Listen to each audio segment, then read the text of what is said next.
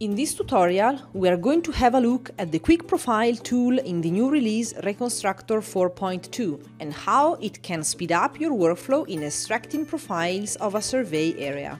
Go in Cut Output Toolbox, select Quick Profile. In the recipe window, select Create New, and then Profile Survey will be automatically created in both recipe window and in project window. Remember to name the survey.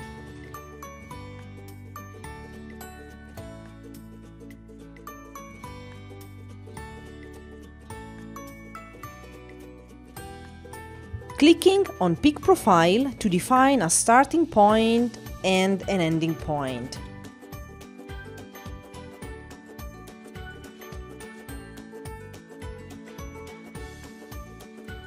The software automatically creates a vertical plane which fits to those points.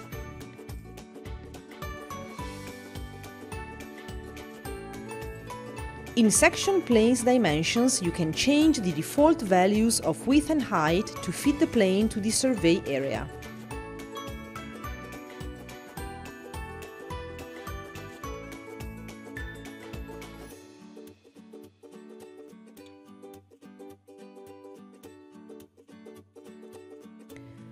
Flag Repeat Profile to modify the spacing between each section and to set the number of sections.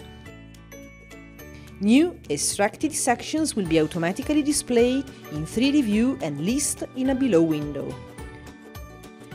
By double-click on a section in the list, you can check and preview each section before and after extracting cross-section. Use the arrows below to move from one section to another.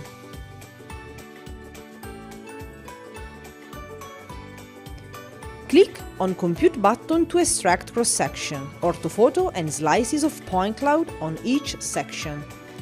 Once it's done, click on Compute button to extract the cross-sections of the building model.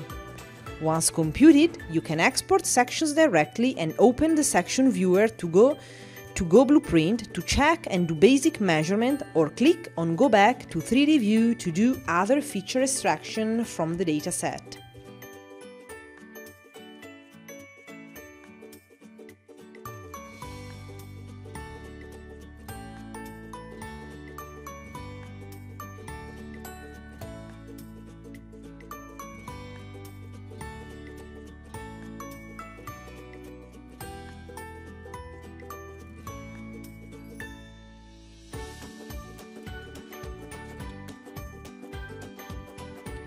In the project window, in Result item, the software automatically creates and sorts the results in each specific categories with cross-section, where we have polylines, orthophotos, where we can see plane view, cross-sections, measurement as shown in Go Blueprint of each extracted section,